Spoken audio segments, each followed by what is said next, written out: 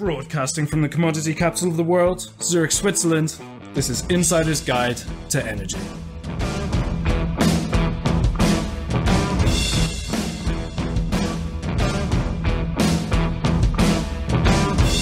This edition to Insider's Guide to Energy is brought to you by Fidectis.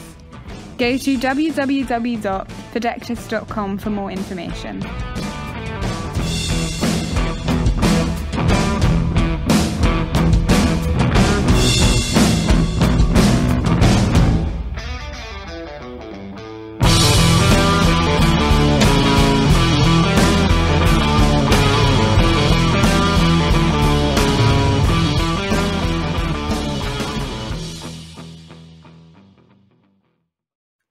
Welcome to Insider's Guide to Energy. I'm your host, Chris Sass, and with me as always is Johan Oberg. Johan, what's going on?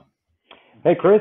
Great to be on again. Really looking forward to another show, and this one specifically. I've read a lot about this one, and we did quite a bit of prep for this one. But other than that, summer holidays are coming up here in Europe, and looking forward to some time off here in the next coming weeks as well. How about you?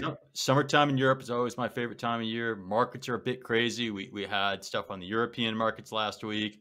It's a strange time in energy, but like yourself, I am really excited to have this guest today. It's our second author on the podcast since we've been going here, and what's really exciting is it's a timely topic. It's kind of going through things that happen in the US, but I don't think it's history. I think it's actually a lesson learned, and it's a little bit of predictive future, a part of what we're going to talk about today. So I'm excited. Any thoughts that you have about where we're going to go today? No, I agree with you. And I think what I think is really, really interesting, this kind of wraps around the entire energy industry and in terms of how it works. And we've had on the discussions in the show before, I'm looking to explore this a little bit more in terms of how do you drive something that is so important in the market on a mixture between private and kind of governmentally owned and regulation and non-regulation, and how does this actually play? Is that really possible? So quite interesting to hear a little bit about this, but obviously the whole story is fascinating, going back a long time. But as you said, it's also going to lead us into the future, because I don't think this is a historic challenge alone. So I too am excited. I understand the regulation, the private part. I think we're being a little bit silly to our audience because we haven't really told them what we're talking about. We're being a little bit abstract intentionally. So rather than continuing this virtual conversation, why don't we invite our guest onto the show and actually tell the audience what we hope to talk about? So I'm proud to have with us Katherine Blunt, the author of California Burining, on the show. Welcome to Insider's Guide to Energy. Thank you so much for having me. I'm excited to be here. Well, was very, very happy when you accepted the offer to be on the podcast. We're recording this before your book is released, so we were very grateful to get to read an early copy of your book to prep for this interview, and I am sure that it's going to be a big hit. Some of our listeners, and we have some producers that live in the West Coast, and I mentioned what we were working on, and they said, that stuff's in the news all the time. That's really interesting. So I have a feeling our audience is going to be really interested. But let's start a little bit about who you are professionally. You're obviously an author. Do you want to tell us a little bit about what got you into energy and why we're talking today? Absolutely. So I am a reporter for the Wall Street Journal primarily. And I began writing about power and renewables and utilities very, very shortly before the Camp Fire, which destroyed the town of Paradise in Northern California in November 2018. And it became pretty clear shortly after that fire that the fire itself was ignited by a failed power line owned by Pacific Gas and Electric. And so, for me, covering utilities, it was a big story, and it was one that required a great deal of work and a great deal of investigation. And so I kind of threw myself into that alongside a couple of colleagues, and we produced some work that ultimately serves as the foundation of this book about not just the campfire itself, but the circumstances that led to this moment that was, of extreme consequence for this company. And so I still write about renewables and power. It's a very, very interesting time to be in the space, as listeners know. Becomes more interesting by the day. So we can go in any number of directions today. So So you report on utilities day job. You saw this interesting story develop, and you turned it into a book, or you and your colleagues did the foundational work there. Um, I guess to me, reading the book, I mean, it was almost like reading a thriller or whatever. It was a page turner, for I'm lack so of a happy better to hear it. term for me. As I was telling in the pre-call with Johan, it's like you can't even make this stuff up. It's just really a surreal story. So maybe we should start with the premise of what happened for our audience, because we have a global audience. So obviously, I think our West Coast folks, or pretty much most of the American audience, would understand the campfire because it was pretty main front page news for a long time. Right. But maybe not the history of how it started and where it went, and then some of the ramification. Absolutely. So the campfire in November 2018, it was absolutely catastrophic. It was an enormous fire, and ultimately it killed 84 people. So that story, is clear in its significance, right? But this company, PG&E, has a history of starting fires.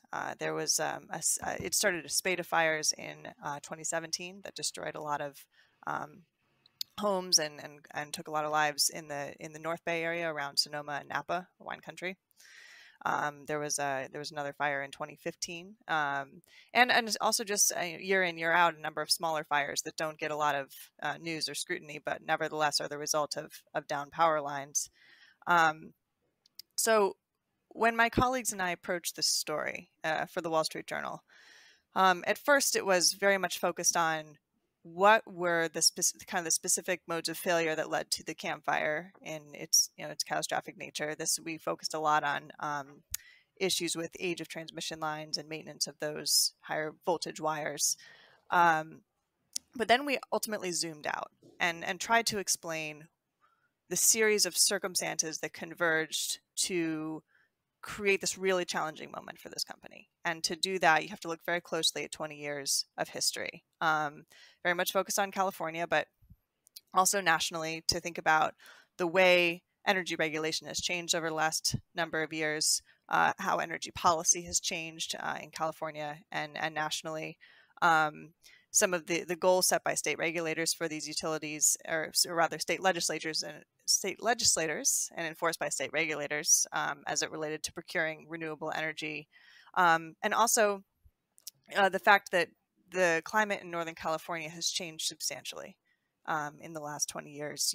You've had a series of protracted droughts that scientists say have been very much exacerbated by warming climate, and with that, very serious issues related to tree mortality.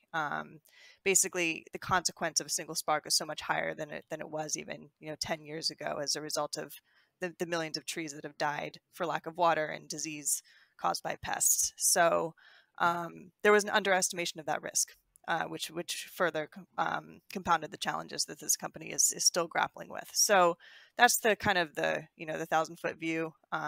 Obviously, there's a million ways to take that. So happy to talk about anything. So out of curiosity, when you addressed this initially, did you ever have the thought around the scope of this one? There's been fires before, as you mentioned. Okay, this one was more severe, more attention to it. But did you ever think, with your experience, that this story was so much bigger than just one, even though it was a terrible incident, but one incident? Or were you approaching this like, okay, this is one incident and let's write about it and then go on? I think initially we understood the story to be, the scope of the story to be larger than just this particular incident. But I think initially we were very closely focused on power line maintenance and fire risk, in just explaining how the risk profile of the utility's service territory had changed over time, and whether it had responded appropriately by changing the way that it maintained its infrastructure, whether that is replacing old parts, doing closer inspections, making sure that the trees are the appropriate distance from the wires.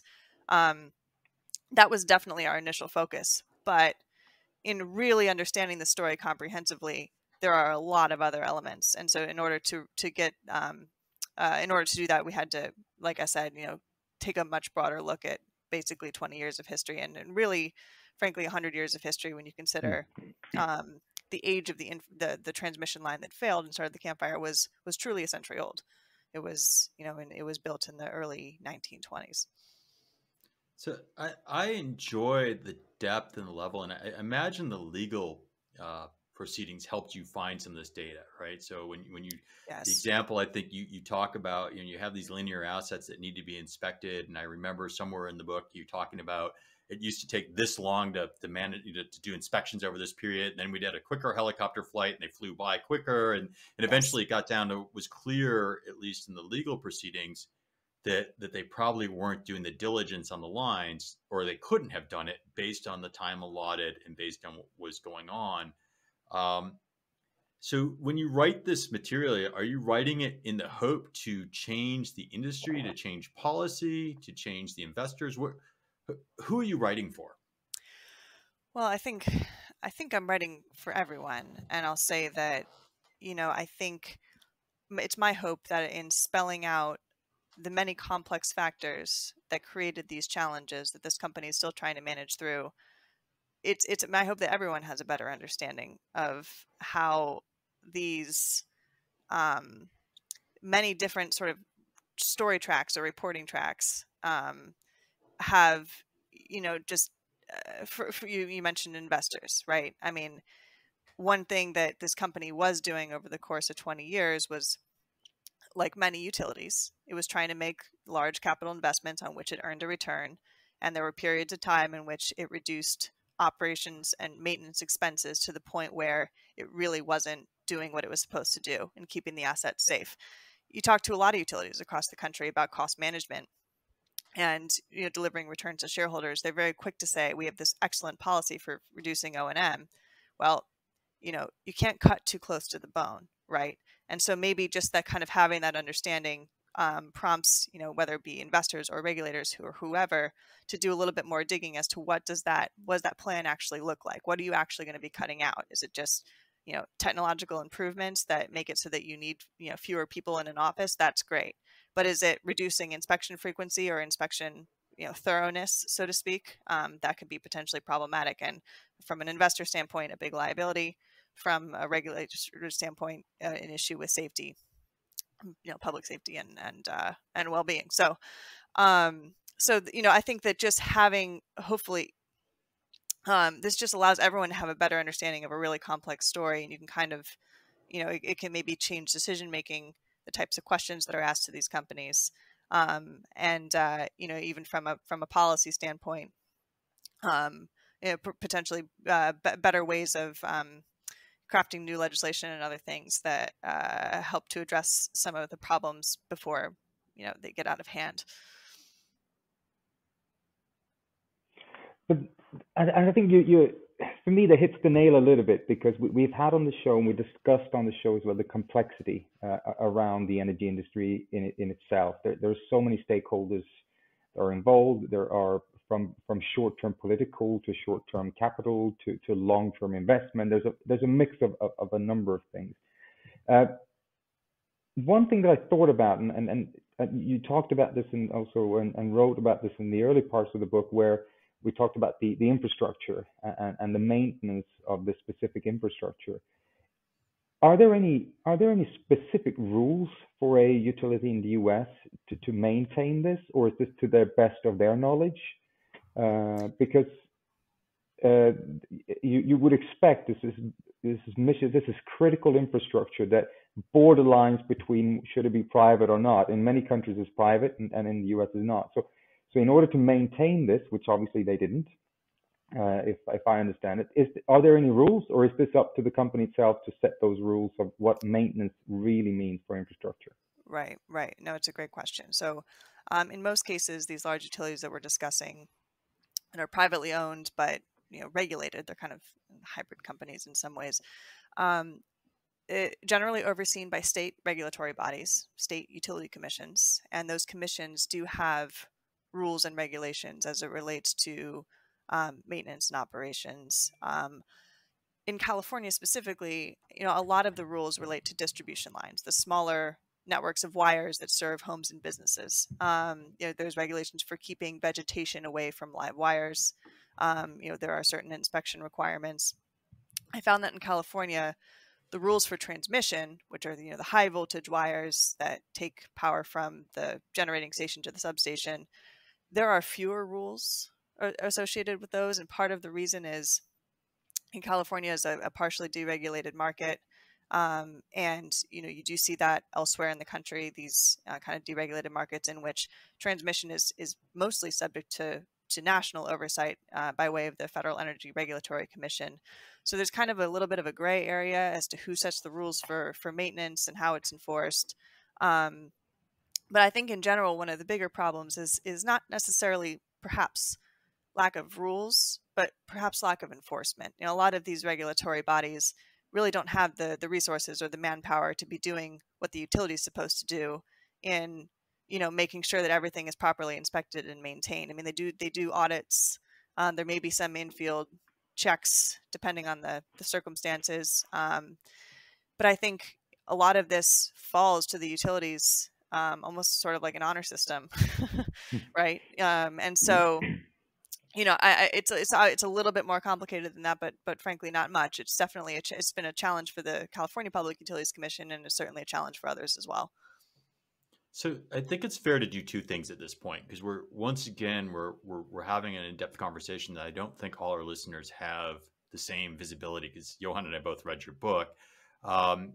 Clearly there was a problem that started a fire. So a utility line started a fire somehow. Yes. We're implying that had to do with some sort of inspection or maintenance, and it's more complicated than that if you look through the M&A and the whole history of where these things are. But maybe it makes sense to tell a little bit about the history of what we're talking about, because I still think if I just tuned in right now, interesting topic, but I don't exactly know what we're talking about. If I'm a listener, is that a fair ask to tell a little bit about what happened? Absolutely. No? Yeah. So there are, starting with the Camp Fire in 2018, it happened when, so if you think about a transmission tower, one of those big, tall, often lattice structures that carry these high voltage wires, the wires hang from strings of insulator discs to keep the wires away from the metal towers. There's no transfer of electricity, no arcing, no issues related to that. The wires hang from the insulator strings with small hooks. And what happened in the start of the Camp Fire is that a hook holding up a wire attached to a string of insulator discs literally broke almost in half. And it dropped the wire, which swung against the metal tower. There was a flash of electricity, sparks settled in the grass below the transmission tower, and it was the start of a very, very fast-moving catastrophic fire. The hook that broke had literally been in place since the line was built in the early 1920s. So with time, I guess, so this actual hook, this was kind of at the top of the string of insulator discs, and it was hooked to a plate.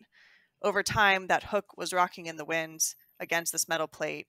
The plate kind of slowly ate through the hook, forming this groove until eventually the hook was just too weak, and it broke essentially. And so that the wear on that hook had been visible for a very, very long time, decades. There was one estimate that 50 years maybe.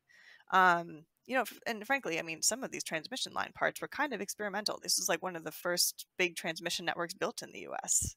And but the company never saw it. The inspection practices that the company had in place weren't thorough enough to really to see that wear. And there was other tiny little pieces of hardware on other lines in the vicinity that were showing the same sorts of problems.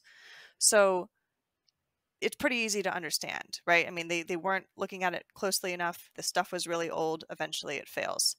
There's another bucket of problems that PG&E also faces, which is it is kind of in this perpetual tree trimming cycle because that's a dynamic risk, right? There's trees that get too close to smaller lines because, when you think about a big transmission line, trees aren't really a problem because they exist in pretty wide rights of way. Unlike, distribution lines in which they're closer to sorry, talk closer to homes and businesses. And so they have to make sure that there's appropriate clearance away from those wires. And, they contract out all this work. Okay. Yeah. Are we good? Yeah. Okay. Sorry. When people walk by the apartment, she gets... So there's another set of challenges the PG&E faces as it relates to distribution lines, which are smaller wires close to homes and businesses. Unlike transmission lines that exist in pretty large rights of way, these wires are at risk of encroaching trees. And so the company has to make sure that there's the appropriate clearance between the small wire and the branches, because if the branches hit the tree, or excuse me, if the branches hit the wire, that can ignite fires as well. And that was the primary problem in the series of 2017 wildfires in October that destroyed a lot of the Napa and Sonoma area. So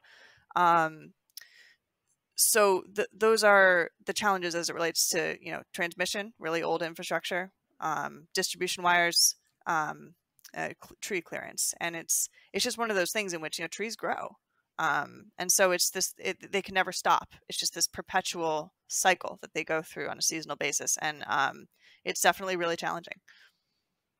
So it's interesting. So between the time you sent me your book and the time we're speaking, I was at Distributech in Dallas, and I was talking to a number of folks, and you gave me a whole new appreciation for a whole class of startups that I interact with that either help with tree management, whether it's drones or other technology or satellite technology to help the energy companies manage their assets. There's some AI kind of stuff that people are using to manage linear assets. There's all kinds of different technology to help solve this problem. And I kept thinking back to your book going, wow, if they only had these technologies just a few years ago, they could probably have managed some of these things. So I think the world is listening, and I think it's changing. I think I'd like to change gears a little bit than where we're going, because this didn't just happen because of old infrastructure. I mean, there's a little bit of a corporate history of M&A and how they got to hold these assets, but also, there were business drivers and things that were taking place on the side. So I don't know, maybe we can switch gears and see. I mean, you take different threads through your story and different perspectives of what happened. So let's look at it from the business point of view. What was going on the company side, and how did it end up, or where did it go? Right. It's still an interesting journey. Yeah, absolutely. So just very, very briefly, in terms of the history of PG&E and the history of some of these super old assets that we're talking about, PG&E grew by way of acquisition in the late 1800s, early 1900s, at a time when there was a bunch of dozens of tiny little power companies popping up to serve different areas. PG&E bought up all these small companies. There was one that was larger and its only real competitor. Ultimately, the two merged in 1930. With it acquired these very old transmission assets that we're talking about. The merger in 1930 is really the time where it's very much conventional wisdom that these utilities should operate as protected monopolies, as regulated monopolies who are going to own every, they're going to own everything. They're going to own power generation. They're going to own power lines, and they're going to make their authorized rate of return on investments in these assets. Fast forward to the 1990s, you have this national push to deregulate the electricity sector specifically, and make it so that independent companies can come in and own generation and compete to sell that power. California was one of the first to experiment with this. It was a pretty disastrous experiment in the beginning. The way that the deregulation legislation was crafted just made it so that the utilities ended up racking up a lot of debt. There was manipulation of the market in the early days. Eventually, PG&E has to seek bankruptcy protection. Specifically, it's the regulated utility side of it. And so the upshot of that is that California kind of made some tweaks, reestablished a competitive wholesale market, but the utilities would no longer own generation. They would essentially contract to purchase the power from other companies that are going to be building the assets.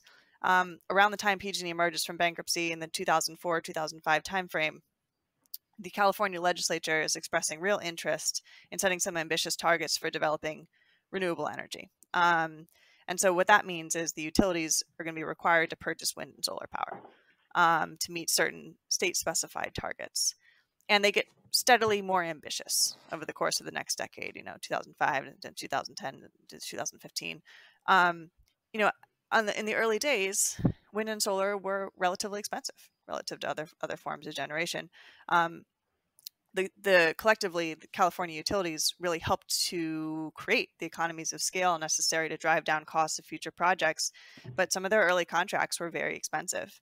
And so rather than earning a return on own generation by building wind and solar, they just have contracts which are passed through costs to consumers, so their expense profile is going up as they acquire more expensive contracts.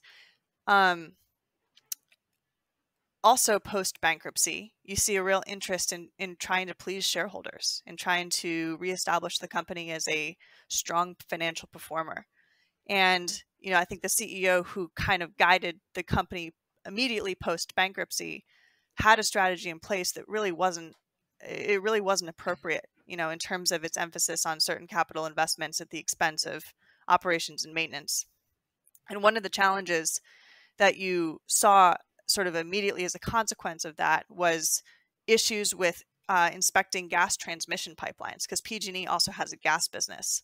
In 2010, there was a large pipeline explosion south of San Francisco that killed 8 people, and it brought to light some of the ways in which the company had been cutting inspection costs over time. And ultimately, just to kind of wrap this up, you can sort of see the same dynamic manifest on the electric side. I don't think it was quite as shareholder driven, that dynamic. I think part of it was also just trying to manage the cost that had accrued from some of those early renewable energy contracts. But ultimately, you see some very strong parallels. So that kind of brings you into the troubles in 2017 and 2018 as it related to both tree trimming and the management of the transmission assets. So that's a brief history of the company. Now, I think that was helpful for me to see the journey, and you go to it in quite a bit of detail, but in kind of a very compelling way, because you see the implications of the decisions that management made. I guess, though, with infrastructure, isn't it just a dumb question, because Johan and I are really good at dumb questions. That's what we pride ourselves on. Isn't it inherent, though, that there's some risk to have utilities and have power lines running through wooded areas and wilderness type land, or even just outdoors? Is it a risk that's expected as part of this? And is it just a question of managing the risk business better? Or, like, if you're going to move Absolutely. power, there's got to be some inherent risk, right? Or gas, Totally. or whatever. There absolutely is. There's no question about that. There is inherent risk. And I think that this is a really interesting question, because I think in the case of PG&E, this has always been an inherent risk, but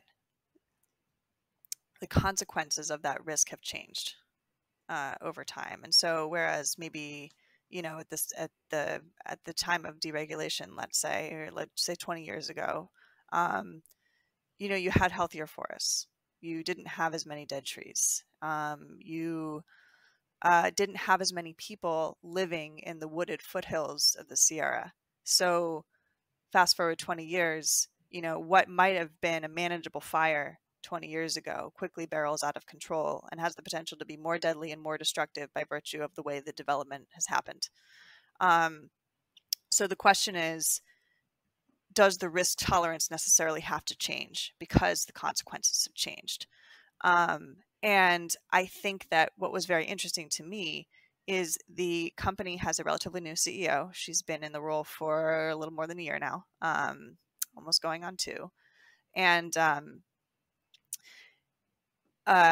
so she pretty shortly after she became CEO, at the beginning of last year, deep in the Feather River Canyon, which is very close to the town of Paradise that was destroyed in the Camp Fire, this tree falls onto a little distribution line, becomes the second largest fire in California history. And so she takes a look at this and she's like, man, we have so many millions of trees within strike distance of our lines, and we're constantly working to mitigate that risk. We're constantly sending out crews and bucket trucks to do whatever they can to abate the risk, but the risk will never be zero. We can never fully get ahead of this. So let's rethink the entire approach to asset management. And she's proposed burying 10,000 miles of distribution wire. This is going to be hugely challenging from an engineering standpoint, from a labor standpoint, and from a cost management standpoint. So, we shall see how that transpires. But the fact that she wanted to put forth that new strategy, I think, suggests to me a mode of thinking that's like, okay, what's happened historically and the way that we've managed this stuff historically is not going to work going forward. And I think that you're beginning to see some similar questions posed by CEOs and directors of other utilities being like, the risk profile of your service territory has changed somehow. Do you need to change your approach to risk management as in response? And where does the capital come from these kind? I mean, that would be tremendously capital intensive to bury that much line. So absolutely, who funds this, and where does that kind of invest come from? Because do you get a better return, or is it because you go bankrupt because you've killed people and you end up in lawsuits? I mean, right. Where do you find someone to put that kind of capital in? Yeah, exactly. So, I mean, I think that certainly the company is going to have more general challenges raising capital in the wake of these disasters. It's so one big thing that I missed as a result of, in my little brief retelling of this company history, is the Camp Fire ultimately pushed the company to seek bankruptcy protection a second time. And they emerged from that very complicated restructuring, not especially financially sound, frankly. It emerged with more debt than it went in with. It was kind of a mess. And so as a result of all that, yes, I think that kind of, and their share price hasn't really rebounded since then. It's going to be definitely more challenging and more expensive, but they have their minds that they can, I guess, over the course of a period of time, raise an estimated $20 billion in capital. And, with that comes a return on the investment. And that's essentially borne by ratepayers. They haven't proposed anything that would be any sort of ratepayer shareholder split.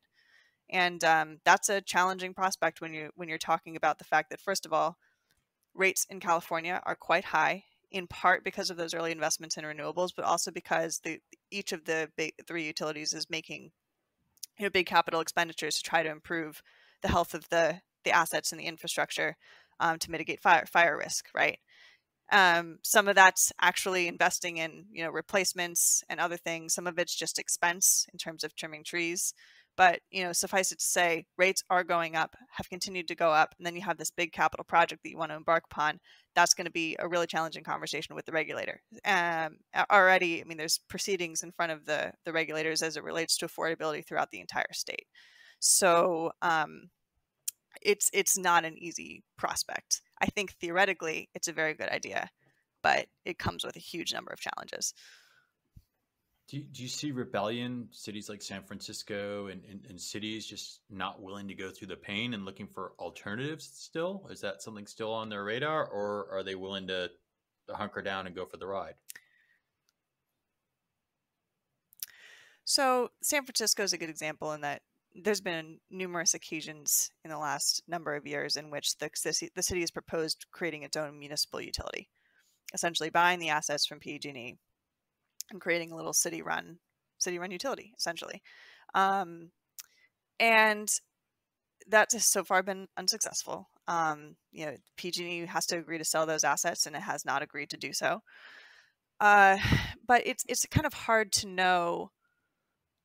For San Francisco, the thing about San Francisco is it's kind of spared the worst of PG&E's problems for a few reasons. One, by virtue of the territory, San Francisco itself is not particularly prone to fire risk. The surrounding area is prone to fires, but not San Francisco itself. The other thing is because it's such a dense, population base, the company's done a lot of work to make sure that the assets serving the city are among the more reliable in the system. The other thing too is one thing PG&E started doing in the last several years is it started proactively turning off the power when there's high risk of fire.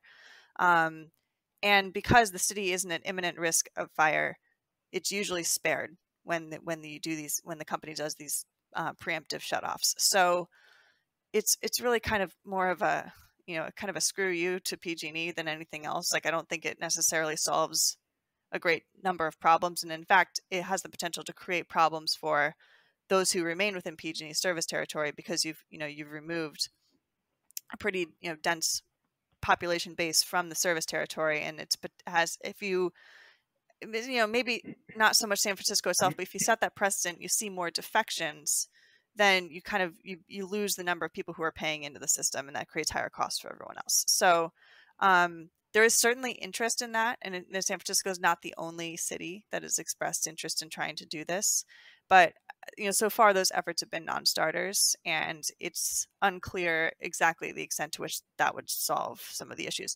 And hypothetically, if you have, let's just say that the town of Santa Rosa in Sonoma County wanted to do this, and succeeded in doing so, there's a California constitutional construct in which any utility, whether it be publicly owned or privately owned, any utility that starts a fire is liable for property damage. So all of a sudden, the muni becomes responsible for those financial costs.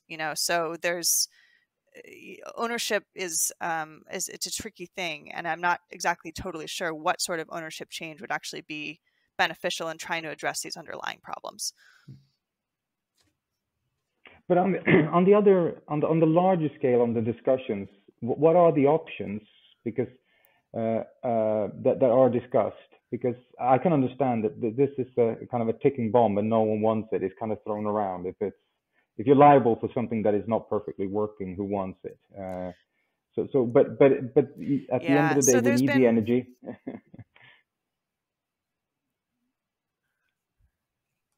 Yeah. So, for a while there was an idea. Well, first of all, ever since these problems have become really acute, there's been sort of a veiled threat of a state takeover. The state doesn't really want that. First of all, it'd be really expensive, right? That'd be a really expensive undertaking by the state, and the state would still be liable for damages resulting from fires. It's unclear whether the state would be in a better position to manage this utility than the utility itself. There was also an idea to make it into a customer-owned cooperative. So if you think about alternatives to private utility ownership, there are basically two options. One is municipal utilities, as we were discussing, and the other is these cooperatives, essentially like utilities owned by their members, governed by a board that sort of sets rates independently of any sort of regulatory body. Generally speaking, co-ops are relatively small. They serve rural areas in the United States in which you don't have the same density. You don't have the same population dense service territory. So PG&E would be a very different breed of cooperative. In some way, so that removes the shareholder dynamic. It removes the need to deliver returns, and so in that sense, maybe you have a better focus on maintenance as a result of that. You don't have the pressure to reduce expenses to create more room to make capital investments. I mean, there's a benefit associated with that, but there's still the issue of liability, and there's also the issue of getting PG&E to agree to this sort of restructuring, and so far it has had no interest in that. So there's the theoretical debate about what could be done, but then there's also the practical debate, and it's hard to change this it's hard to change these things once they're established. And there's reason also to say, like, in a perfect world, having better access to capital by virtue of actually being able to raise debt and equity in the way that you can if you're an investor-owned utility, it should create good efficiencies and give them greater access to resources necessary to run this business. It's just the challenge of balancing public and private interests has historically been a challenge for PG&E as well as other utilities. So I think the other aspect that was interesting to me was the aspect of the equity and folks coming in, even during the disaster, even during the lawsuit, and getting bondholders and all the jockeying Oh yeah. And I've seen this in other in U.S. corporate with the exact same names. I think when we talked to the pre-call, I said, this reminds me of reading about Caesars and the same equity groups and really taking advantage of being the first right bondholders. And, if you're a shareholder or if you were impacted by the fire and you became a shareholder, where did you sit in the feeding chain of the packages put together after the fire? That was really interesting. Maybe you could talk a little bit about that, because to me that was a pretty interesting part of the story. Yeah, absolutely. So PG&E's second restructuring after the campfire was complex for a lot of reasons. So the reason why PG&E sought bankruptcy is that it estimated it owed about $30 billion in compensation as a result of the 2017 fires, the campfire in 2018, and a fire in 2015. And so that's a lot of money, clearly. And so it has to, but first of all, it kind of has to arrive at settlements with different parties. One comprised of victims and businesses whose homes and properties were destroyed in the various fires. One to insurance claim holders. So if an insurer has paid you a claim, a fire claim, the company can seek reimbursement for that claim from the company by virtue of this liability construct that we've been discussing. And then there's the third contingent is basically governmental agencies that incurred costs in terms of fire suppression and rebuilding and other things like that. So had to reach settlements with each of these parties. As it's working through all of this, you had